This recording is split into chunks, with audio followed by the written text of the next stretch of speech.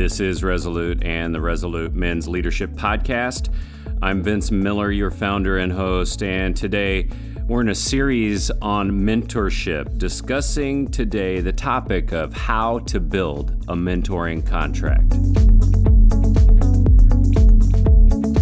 Welcome to the program.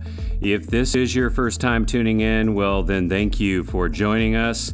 Our mission at Resolute is to disciple and develop men to lead. So if you're looking for content for your men's group or even your men's ministry, then you need to go to our website today at beresolute.org. If you want to follow us on any form of social media, go to Facebook or LinkedIn. You can follow us there. Or if you like to listen on your own feed, you can find us always in iTunes or in SoundCloud. But gentlemen, let's dive in. Today, I'm joined again by one of my good friends, Dr. Greg Bourgon. Dr. Bourgon is the president of Heart of the Warrior Ministries. He's worked with men for over 40 years. He has been heavily involved in mentorship over those years, and so I'm excited to welcome him to the program today. Greg, welcome to the show. Good to be here. Man, I'm actually more pumped about this podcast than any of the others on mentoring that we've done. You know, we've talked about mentoring a little bit as it relates to our fear, pushing through those things and stepping into it. Last time we talked about some real practical stuff, right? We talked about types of mentors and relationships. Maybe for just a second, can you recap that before we get into this one? There are intensive mentors who help build foundations in your life. There are occasional mentors who address a specific need. And then there are passive mentors who you probably have never met, may not even be alive, but every time you read something that they've written, listen to something they recorded, God feeds your soul. So you have intensive mentors, which are foundations, more regimented in the process. Occasional mentors, the time span of which will change depend upon the need. And then you have passive mentors. Right, yeah, and these different kinds of relationships that we have in our life, whether we recognize them as mentors, sometimes as not, you know, maybe the passive mentor, for example, they provide us with different types of wisdom, different time frames, et cetera, et cetera. And we talked about a lot of that last time, and I thought, if these guys that are listening today did not listen to that last podcast, they really need to go back to it. But today, we're going to get into the topic of the actual mentoring contract. Yes. I love that you call it a contract because sometimes we need to DTR, define the relationship, right? And not just relationships that we have with other people. We're talking about a real structured spiritual relationship where there is a mentee and a mentor, and we're trying to go somewhere together, right? Yep. So that's what it sounds like a contract does. Give us a little bit of, before you dive into the contract itself, can you give us a little history as to why you created this document specifically? Well, it was because I saw so many men floundering, and I would get repeated requests, would you invest in my life? And what they were really saying is, would you mentor me? Right. And I was mentored. Right. And I found the value of it. It was by J. Robert Clinton, who's still my mentor today. And there are others who have been my mentors. Erwin has certainly been an occasional mentor as well as a passive mentor. So I have mentors in my life. But the idea is it's very hard to get your arms around because it's such a big term, mentor. Right. So I wanted to go ahead and bring it down to the ground and say, here's specifically what mentoring is about. And so in Heart of a Warrior, phase 3 of Heart of a Warrior is called the guide, where I train men how to mentor, yes, but secondly, how to be mentored. And, you know, we're talking about really a mentoring constellation. The fact is that God calls you and me to pass on to others what we've learned. So there's a pass down aspect of it. And some of us say, well, I'm not that mature, or I haven't got my whole act together. There is always something that you have that God's given you can pass on to somebody else. Then there's mentoring up.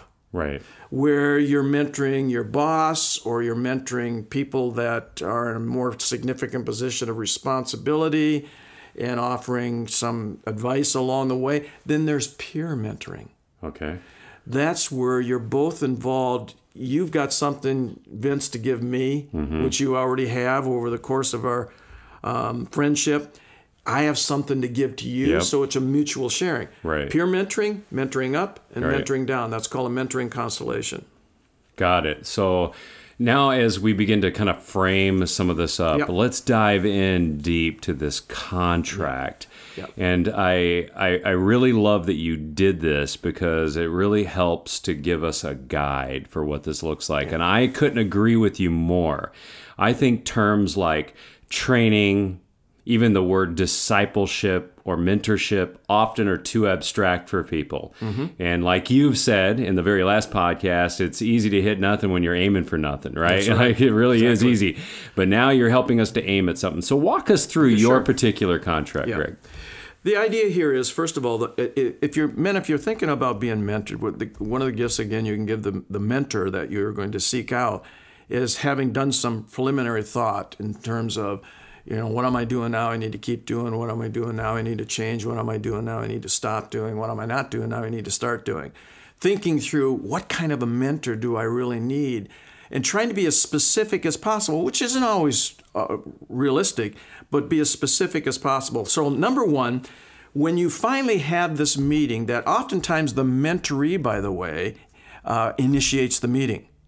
If you're waiting for somebody to see the capability in you, a mentor to come to you, that's not normally how it works. That's the exception to the rule. So as a mentoree, you need to seek that person out. So the first meeting is you want to jointly agree on the purpose of the relationship.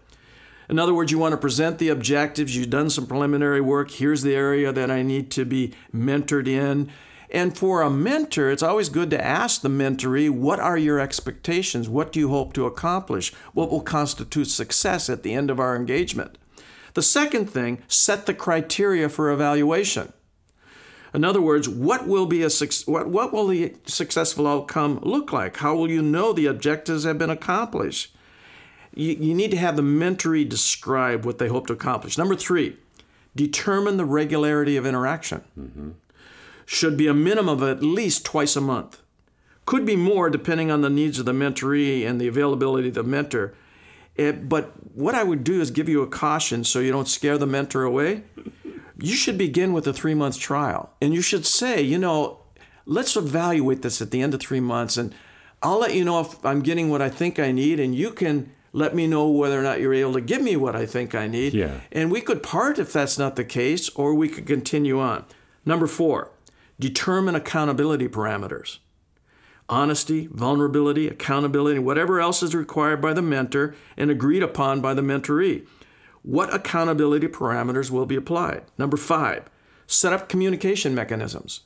In other words, is it going to be email, or is it going to be phone, face-to-face, whichever is the most convenient? You can actually mentor somebody at a great distance, and I've done that. I get calls all the time from people I've mentored in the past I haven't heard from in 2 or 3 years, and they're bringing a concern to me or a question and ask me to get involved, and that's done by phone. It could be a combination of all of those, but at least have one face-to-face meeting per month in addition to a second or additional meeting by phone or email.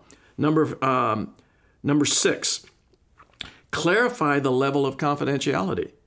What is shared on a personal level must remain confidential unless it's of a legal nature. For instance, if you're mentoring somebody, if there's an abuse of any kind or a crime, by law, you're required to report it. But you've got to lay out the parameters of confidentiality. Number 7, set the life cycle of the relationship. 3 months for a preliminary time frame, as we've already talked about, at the end of which each of you can evaluate the relationship. And if you're in agreement to continue, set an end date. Critical. Yes. Don't leave it open-ended. Very good. Not to exceed 6 additional months, a total of 9 months. That way you can release them, and you can, as a mentor, decide, you know what, they probably going to need another 3 months. Right. But if you don't set that end date, it could be open-ended. All right, number 8, we've got just a couple more here. Evaluate the relationship from time to time. Recommend an evaluation every 2 to 3 months. And that means that the mentor says to the mentoree, are you getting what you need? Yeah. Or the mentoree says, you know what, I think we need to go in a little bit different direction. And especially when you're an occasional mentor based on needs rather than intentional, which is more prescribed. Right. There are going to be some course changes. There are going to be some minor adjustments that you need to do. And if you don't do the check in every 2 or 3 months. Are you getting what you need? Has this been helpful to you? Then you're wandering around in the dark. Number 9, modify expectations to fit the real-life mentoring situation. In other words, if an issue or concern arises that needs more focused attention, the mentor and mentoree should decide whether the parameters of mentoring need to be changed. Yep, good. And then number 10, bring the mentoring relationship to a close. Celebrate the completion of the journey. Have the mentoree write about the experience and what was accomplished. Wow.